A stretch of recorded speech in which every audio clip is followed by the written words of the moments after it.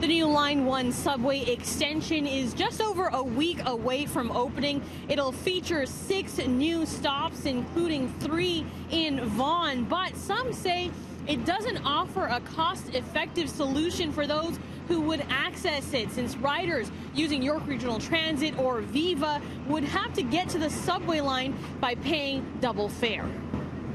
I'm not saying absolutely remove the wall. What I am saying is that there is a fair share that needs to be paid, but that fair share is not only for York Region residents going into Toronto, but economic studies have shown that there are people from Toronto who are paying the double fare going into York Region.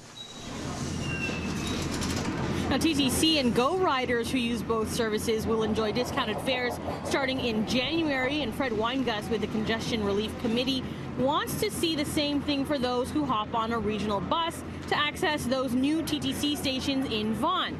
Metrolinx, which operates Presto's payment system, says they are open to the idea. How long could it be before folks in that area see something like that?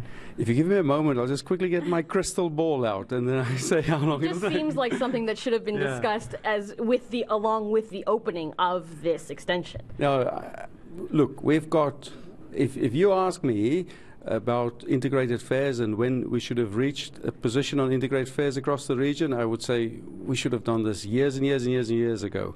This is a very complicated topic, though, includes many decision makers, and we will continue to push this as quickly as possible. We're getting the Presto system in place.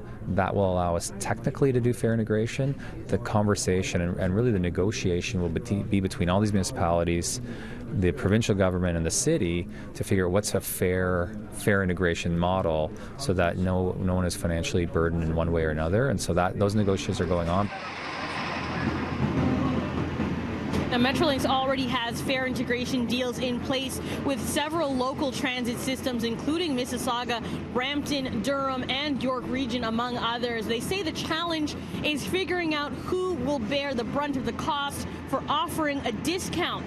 The TTC GO partnership, set to go into effect early next year, is only made possible thanks to provincial funding. Now, Weingus, who is with that Congestion Relief Committee, worries that failing to remove the extra fare will mean that commuters in Vaughan will simply avoid going to those 3 stops on the new extension and instead drive to a stop within the Toronto limits because it would be cheaper to pay for parking than to pay double fare.